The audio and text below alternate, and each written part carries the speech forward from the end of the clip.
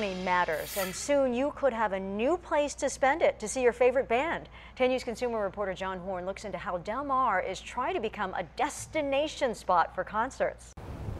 The fairgrounds wants people to come back to Surfside Race Place, not to bet on horses, but for a concert calendar as full as this one from the nearby Belly Up. It's always fun to go to a good tribute band, as funny as that may sound. And Luke Haller usually sees those tribute bands at the Belly Up in Solana Beach. There's one called Tainted Love, and then, we just saw one called Wayward Sons, and they crushed it. He lives in Encinitas, so going to the famous but smaller Belly Up is convenient. All the others Haller goes to in North Park or downtown. Yeah, pretty far, especially like when there's such a need for a place up here. Enter the Del Mar Fairgrounds, dealing with years of declining attendance and revenue at Surfside Race Place, its off-track betting center. It wants to turn part of the facility into a 2,000-seat concert venue with 90 shows a year. Not only could you probably get bigger talent to come into town, but there's a need for it, amongst the residents in North County.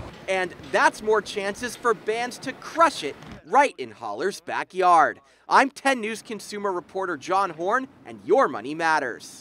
Now, the venue could cost $19 million. A fairground spokeswoman says that money from prior events like the fair and races would cover the cost. The Del Mar City Council will be talking about potential concerns on Monday, including extra noise and traffic.